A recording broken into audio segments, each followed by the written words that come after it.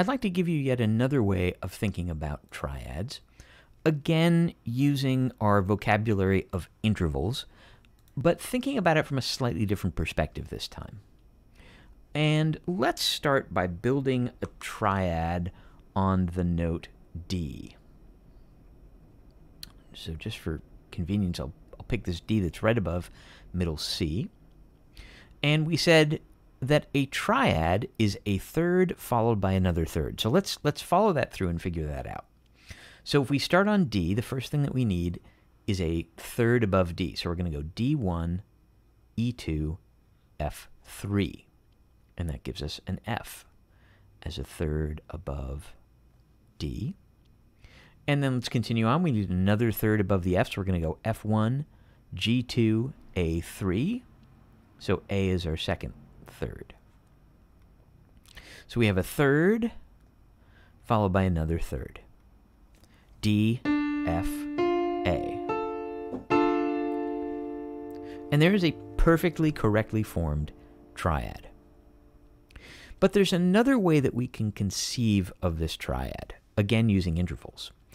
When we talk about a triad being a third followed by another third, we're starting at the bottom and we're working our way up to the top, note by note. But what if we measure the intervals in a triad starting from the bottom note? And let me rewrite our D triad here.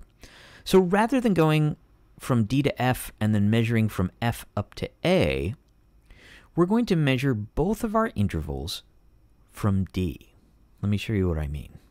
So if we start on D, if I measure from D to F, we know that D to F is a third. We have a third here. Then what if we measure from D all the way up to A, from the first note to the last note of this triad? Let's do that. Let me erase what I've got up here, and let's actually do that. So we're going to measure the interval from D to A.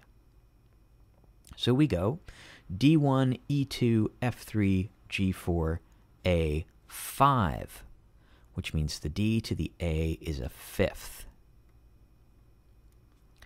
So D to an F is a third, D to an A is a 5. So in this triad, we actually have a third from the bottom note to the, and then a fifth to the bottom note. Let's see this in action in another triad. Let's build a triad on F.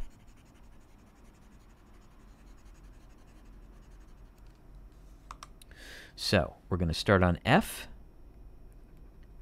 and let's build it the way that we learned before by creating a third followed by another third. So if we start on F, we need a third above F, so let's start over here. We have F1, G2, A3. So our second note of the triad is going to be A. That gives us a third. Then we're going to need another third, A1, B2, C3. So our next note is C, which is a third above A. So I'm going to rewrite the F triad over here. And let's, again, calculate the distance from the bottom note. So our bottom note is F. Let me erase what I've got up here, just so we can use this again. So F is our bottom note. If we go from F, if we measure the distance from F to our middle note, which is A, F1, G2, A3, we get a third. And then if we measure the distance from the F to the C, we get F1, G2, A3, B4, C5. So again, we have an instance where we have a third from the bottom note followed by a fifth from the bottom note. And it turns out that's another way that we can conceive of a triad as a chord that is built with the interval of a third from the bottom note followed by an interval of a fifth from the bottom note. And let's actually see if we can use that. to create a triad from scratch. Let's create a triad on A. So here's what we need.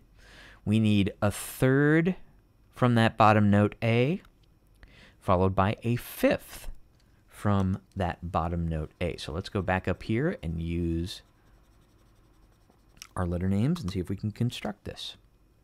Okay, so we start on A, and the first thing we need is a third above A. So we're going to go A1, B2, C3. So our third above A is a C. Now we need a fifth above A. So let's figure out what a fifth above A is.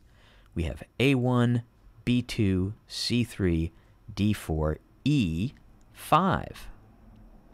So a fifth above A is going to be E. And guess what? That gives us a perfectly good triad. A, C, and E.